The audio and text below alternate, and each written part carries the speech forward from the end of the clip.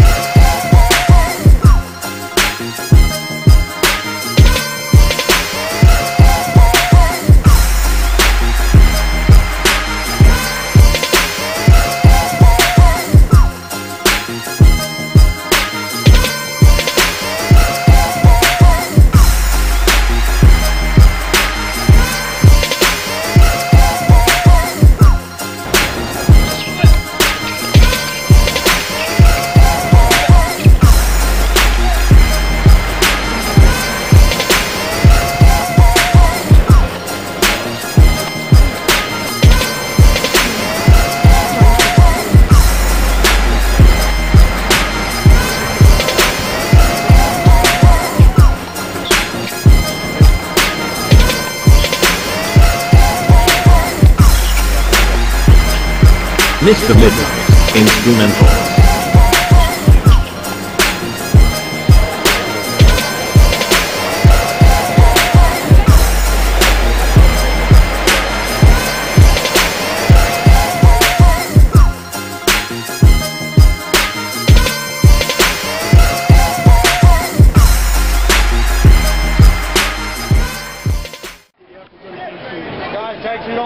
At the US Open 2009, I'm just walking around, just got out of the Monaco Del Potro match during the second set.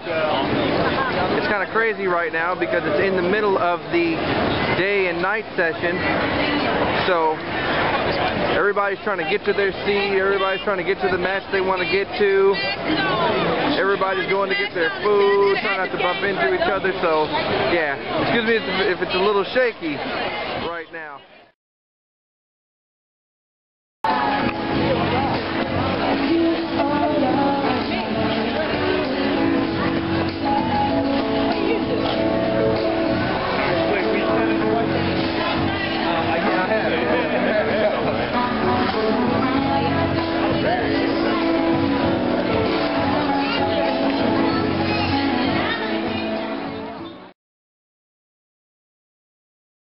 This is Brian from TennisMindCamp.com. I'm here at the 2009 US Open, and we're in the area. I don't know what it's called, but there's all kinds of games all over the place. People are having fun, kids are having fun. So I want to walk over here and see exactly what's going on over here in the speed serve section. How old are you, man? 42? If you pan up to the there, you'll be able to see. No one's serving, of course, right now when I say that, right? But bring it up, brother. Here you go. Serve it, and you can see right up there, 65. And I bet you guys can do better than that. Maybe twice or double that, or triple that. I wouldn't do that right now and show you my A-Rod serve, my 135, but I'll let them do it right now. Let's go over here and see what this is over here by American Express. Over here. Here we go. 70 miles an hour coming at you. If you can see, there's actually a green screen behind that man right there, and it's called American Express Challenger Pro, and he sees the pro in his view, in his eyes, so he's actually on the court feeling all the pressure, all the tremendous pace, kind of that a real pro, high-level pro would on the real court. So this is done by American Express. Again, I would do it right now, but I'm shooting a tour, so I can't. This is called Survivor Returns,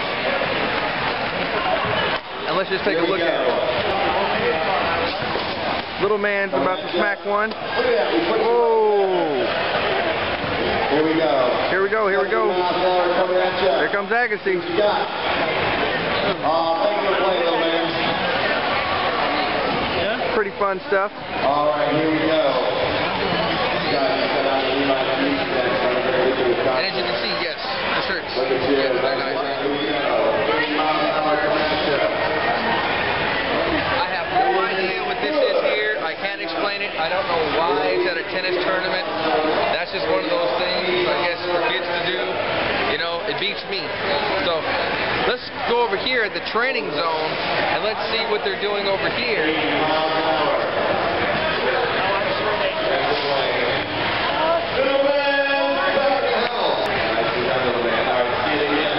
Now this is great. The balls are coming at rapid speed, kind of like when you're playing mini tennis up at the net. You know, you have to have your hand-eye coordination, you have to have your preparation, your racketing, your ready position, and ready for a ball to come back always. You know, you never want to take it for granted that you've hit a shot and it's not coming back. And this is a great game to be able to do that. It's the training zone. All of these games here are really the training zone here. We actually have the quick start play tennis over here. Let's look and see what's going on over here. We have an all-star in the making. He must be about 4 or 5 years old. He's already getting his experience in. So when he comes to the U.S. Open in 2027, you know, he'll be ready.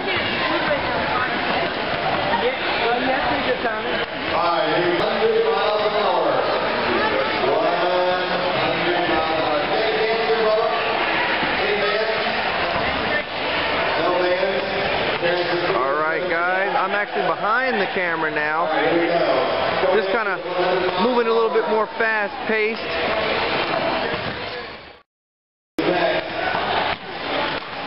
This is more aim, more target practice, literally.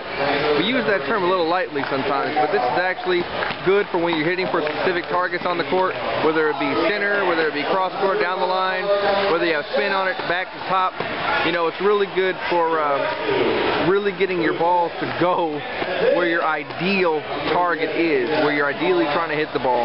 Because let's face it, if you're hitting the ball and trying to hit it cross court and it ends up going down the line, or you're trying to hit it, you know, out wide and it goes more towards the center, you're not able to execute your game plan as precisely as possible, or as accurately as possible, and you don't get as much out of it. I can say